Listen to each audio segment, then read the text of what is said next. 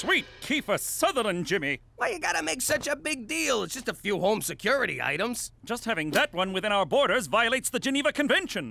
This is just like Chuck Heston warned us. One day the government's gonna show up and take all our guns. Next thing you know, we're in camps, getting brainwashed about evolution and global warming. I got a constitutionary right to bear arms. Yeah, you can't tell people what to do with their sleeves.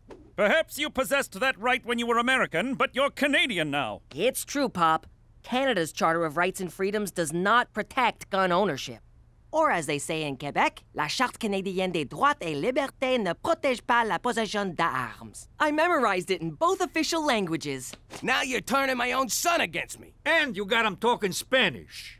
Is this everything? You're not holding out on me, are you? Me? Hold out on a cop?